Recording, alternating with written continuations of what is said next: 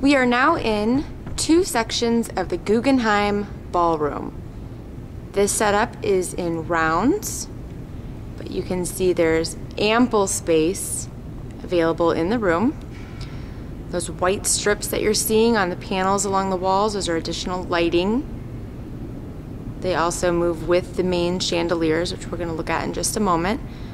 But this is the entire room. Again, two sections, so it does open up to another section. That door over there does close. These are the beautiful chandeliers that we have. They're actually inverted rosettes. Right there you can see the partition where you could break this off in two separate rooms. And then of course there's the other side of the lighting.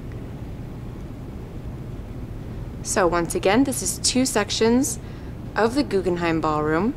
We can open it up to a third section or close this off in the middle to create three separate rooms.